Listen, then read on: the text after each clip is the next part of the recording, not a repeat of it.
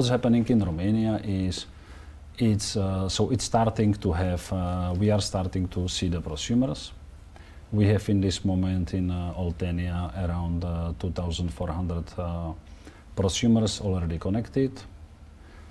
We are expecting that there will be more prosumers coming during this year. And what I'm very happy to see is that from all the consumers or all the prosumers connected this year in Romania, half of them were connected in Oltenia. How do you see in 10 years?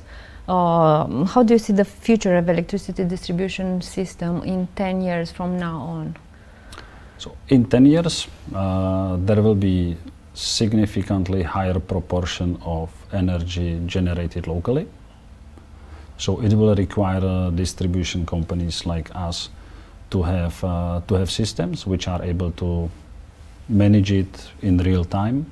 So we will need to have some advanced dispatching systems. We will need to have smart meters. We might need to have, and this is something which as well it's now under the development, we might need to have some local battery systems to be able to store the energy, or when it cannot be produced because it's night, for example. And all of these things should work. All of these things should work together in order to have customer energy whenever customer needs.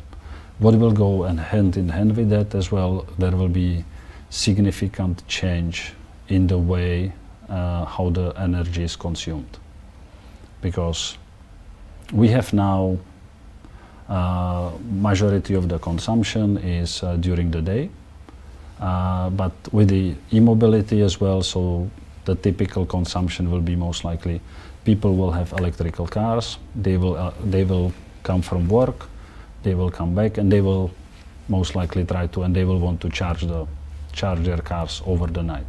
So the consumption as well, the pattern of consumption will be changing. This is very interesting. Because the consumption of electrical cars is quite high, so we can expect that there will be another peak, which is going to be as well in the time when people are returning, people are charging. What are the future abilities needed for the workforce in the field? As we are becoming more digitalized, we see more energy efficiency, more renewable, more automation. It's like for us, and this is what we are explaining to the parents, and this is what we are expecting to the young students, is that the work in the energy company, it's not about walking somewhere and working with a screwdriver, but this is more and more working with the computers, setting up the system, setting up the intelligent parts of the network, so the intelligent equipment. So it's more and more about this, say, digital ability, digital knowledge. What would be your recommendation to have on the best energy transition in Romania? I think the most important is because we are ahead of a lot of challenges. Yes, of course. And that's going to be, and whenever some new challenge will come, I think it's very important to have in front of us the vision. So what is the final target?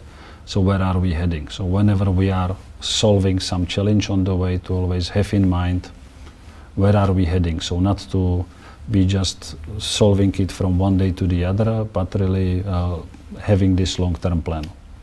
Because then it's always easier. So if you have the direction, it's always easier.